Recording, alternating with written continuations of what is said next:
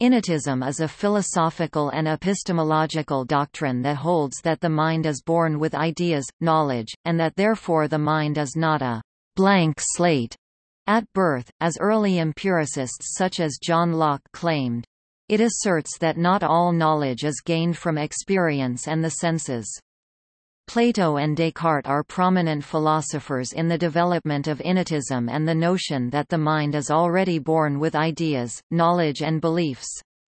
Both philosophers emphasize that experiences are the key to unlocking this knowledge but not the source of the knowledge itself.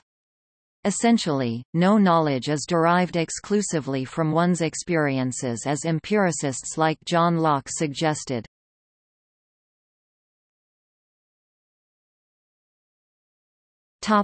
Difference from nativism.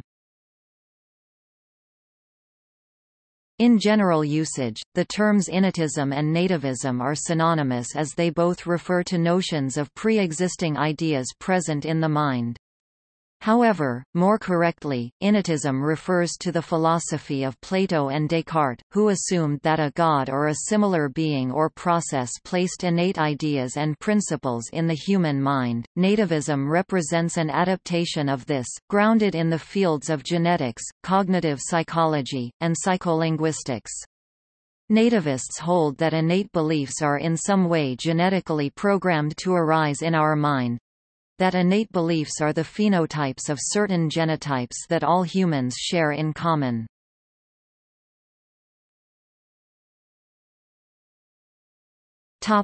Nativism. Nativism is a modern view rooted in innatism. The advocates of nativism are mainly philosophers who also work in the field of cognitive psychology or psycholinguistics, most notably Noam Chomsky and Jerry Fodor, although the latter has adopted a more critical attitude towards nativism in his later writings. The nativists' general objection against empiricism is still the same as was raised by the rationalists. The human mind of a newborn child is not a tabula rasa, but equipped with an inborn structure.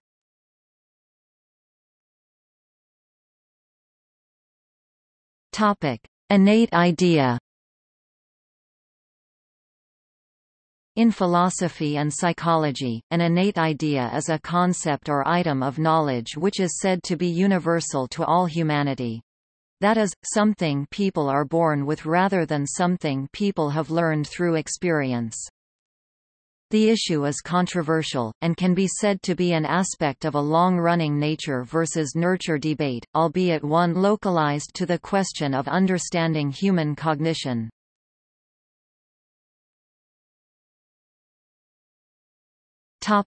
Philosophical debate. Although individual human beings obviously vary due to cultural, racial, linguistic and era-specific influences, innate ideas are said to belong to a more fundamental level of human cognition. For example, the philosopher René Descartes theorized that knowledge of God is innate in everybody as a product of the faculty of faith. Other philosophers, most notably the empiricists, were critical of the theory and denied the existence of any innate ideas, saying all human knowledge was founded on experience, rather than a priori reasoning. Philosophically, the debate over innate ideas is central to the conflict between rationalist and empiricist epistemologies. While rationalists believe that certain ideas exist independently of experience, empiricism claims that all knowledge is derived from experience. Immanuel Kant was a German philosopher who is regarded as having ended the impasse in modern philosophy between rationalists and empiricists, and is widely held to have synthesized these two early modern traditions in his thought.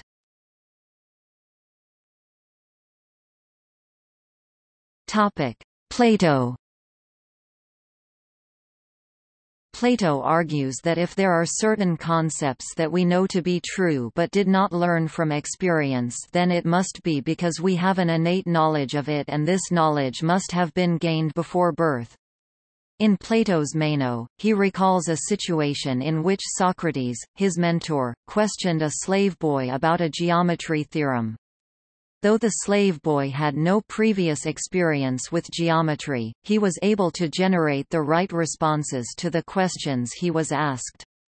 Plato reasoned that this was possible as Socrates' questions sparked the innate knowledge of math the boy had had from birth.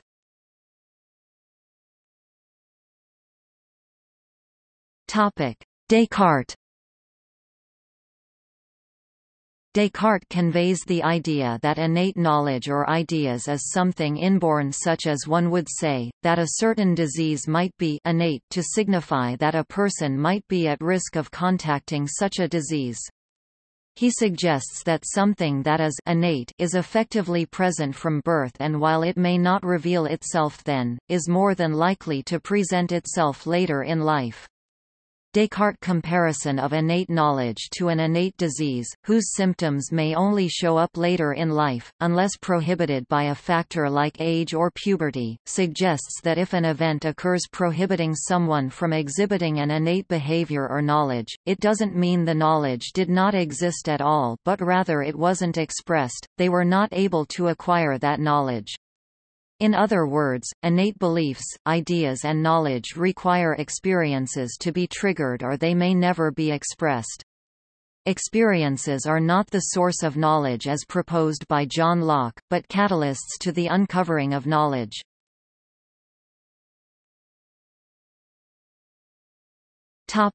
John Locke. The main antagonist to the concept of innate ideas is John Locke, a contemporary of Leibniz. Locke argued that the mind is in fact devoid of all knowledge or ideas at birth, it is a blank sheet or tabula rasa. He argued that all our ideas are constructed in the mind via a process of constant composition and decomposition of the input that we receive through our senses. Locke, in an essay concerning human understanding, suggests that the concept of universal assent in fact proves nothing, except perhaps that everyone is in agreement. In short, universal assent proves that there is universal assent and nothing else. Moreover, Locke goes on to suggest that in fact there is no universal assent. Even a phrase such as, "what is not universally assented to. Infants and severely handicapped adults do not generally acknowledge this truism. Locke also attacks the idea that an innate idea can be imprinted on the mind without the owner realizing it.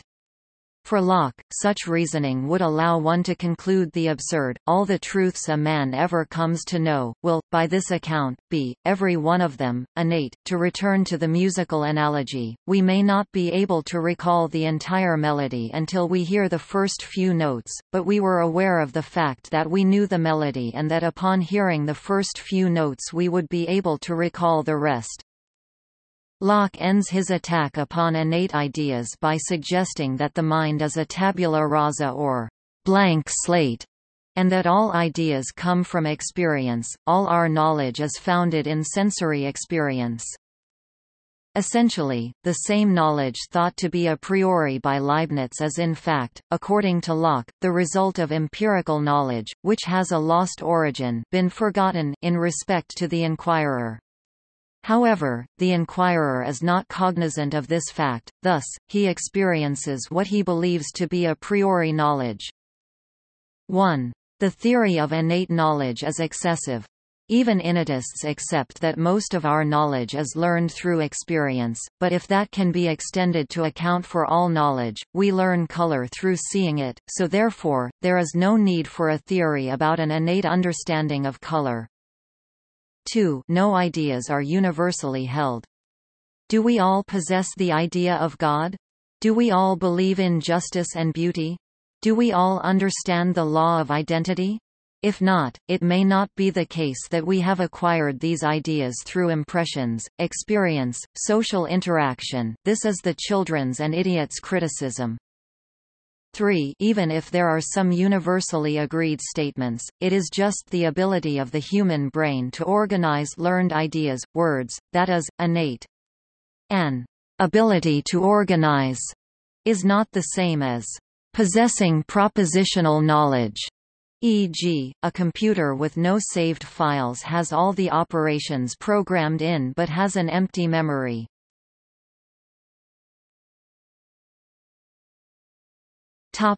Gottfried Wilhelm Leibniz. Gottfried Wilhelm Leibniz suggested that we are born with certain innate ideas, the most identifiable of these being mathematical truisms. The idea that 1 + 1 = 2 is evident to us without the necessity for empirical evidence. Leibniz argues that empiricism can only show us that concepts are true in the present, the observation of one apple and then another in one instance, and in that instance only, leads to the conclusion that one and another equals 2. However, the suggestion that one and another will always equal 2 require an innate idea, as that would be a suggestion of things unwitnessed.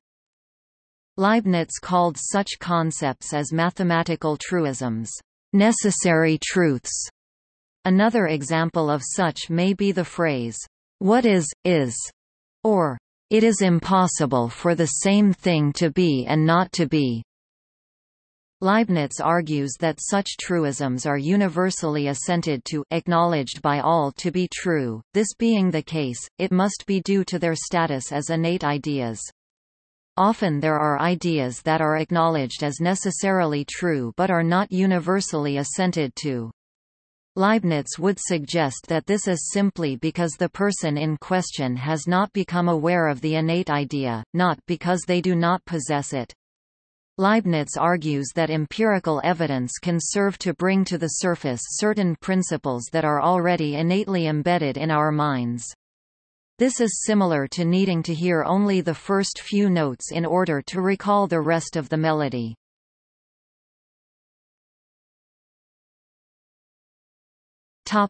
Scientific ideas.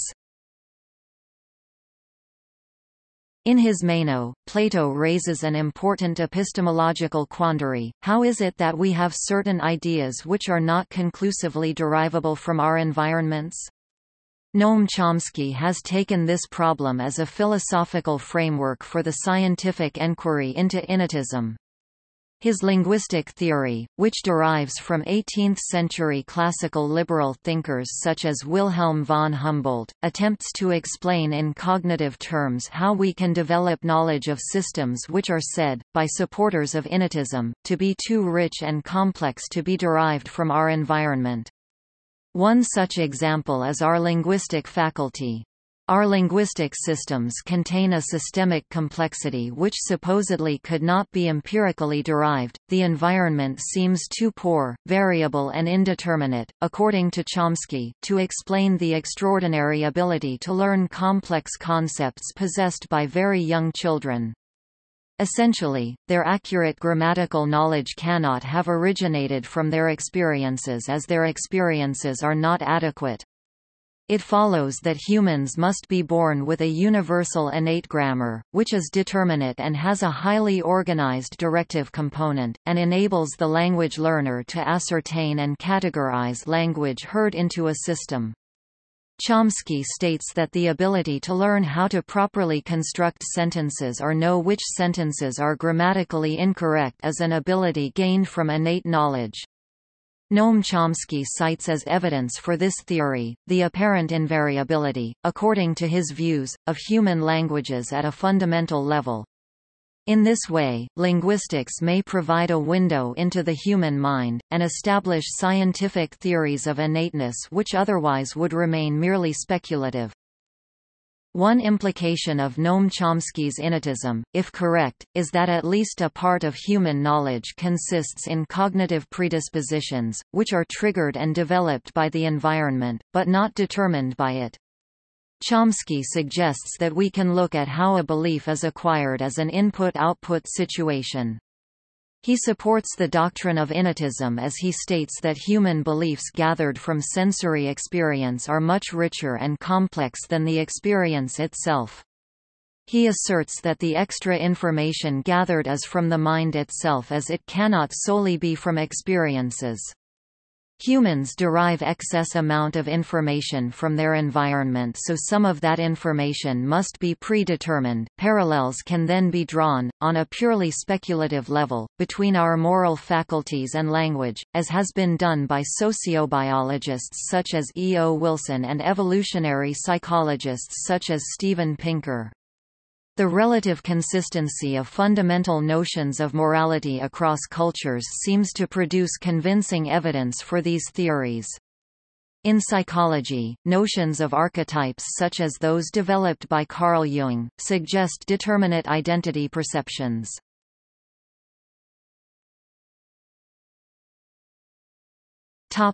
Scientific evidence for innateness. Evidence for innatism is being found by neuroscientists working on the Blue Brain project. They discovered that neurons transmit signals despite an individual's experience. It had been previously assumed that neuronal circuits are made when the experience of an individual is imprinted in the brain, making memories. Researchers at Blue Brain discovered a network of about 50 neurons which they believed were building blocks of more complex knowledge but contained basic innate knowledge that could be combined in different more complex ways to give way to acquired knowledge, like memory. Scientists ran tests on the neuronal circuits of several rats and ascertained that if the neuronal circuits had only been formed based on an individual's experience, the tests would bring about very different characteristics for each rat. However, the rats all displayed similar characteristics, which suggests that their neuronal circuits must have been established previously to their experiences. It must be inborn and created prior to their experiences. The research done in the Blue Brain project expresses that some the building blocks of all our knowledge is genetic and we're born with it.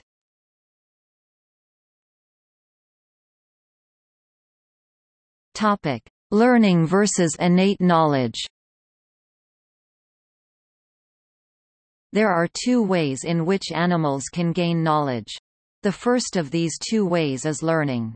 This is when an animal gathers information about its surrounding environment and then proceeds to use this information. For example, if an animal eats something that hurts its stomach, it has learned not to eat this again. The second way that an animal can acquire knowledge is through innate knowledge. This knowledge is genetically inherited. The animal automatically knows it without any prior experience. An example of this is when a horse is born and can immediately walk. The horse has not learned this behavior, it simply knows how to do it. In some scenarios, innate knowledge is more beneficial than learned knowledge.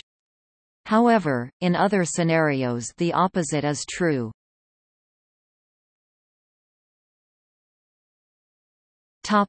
Costs and benefits of learned and innate knowledge and the evolution of learning. In a changing environment, an animal must constantly be gaining new information in order to survive. However, in a stable environment this same individual need only to gather the information it needs once and rely on it for the duration of its life. Therefore, there are different scenarios in which learning or innate knowledge is better suited. Essentially, the cost of obtaining certain knowledge versus the benefit of having it determined whether an animal evolved to learn in a given situation or whether it innately knew the information. If the cost of gaining the knowledge outweighed the benefit of having it, then the individual would not have evolved to learn in this scenario, instead, non-learning would evolve. However, if the benefit of having certain information outweighed the cost of obtaining it, then the animal would be far more likely to evolve to have to learn this information. Non-learning is more likely to evolve in two scenarios. If an environment is static and change does not or rarely occurs, then learning would simply be unnecessary. Because there is no need for learning in this scenario, and because learning could prove to be disadvantageous due to the time it took to learn the information, non-learning evolves. However, if an environment were in a constant state of change, then learning would also prove to be disadvantageous. Anything learned would immediately become irrelevant because of the changing environment. The learned information would no longer apply.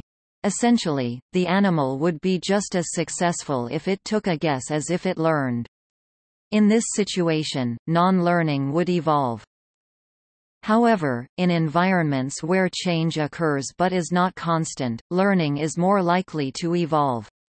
Learning is beneficial in these scenarios because an animal can adapt to the new situation, but can still apply the knowledge that it learns for a somewhat extended period of time. Therefore, learning increases the chances of success as opposed to guessing and adapts to changes in the environment as opposed to innate knowledge.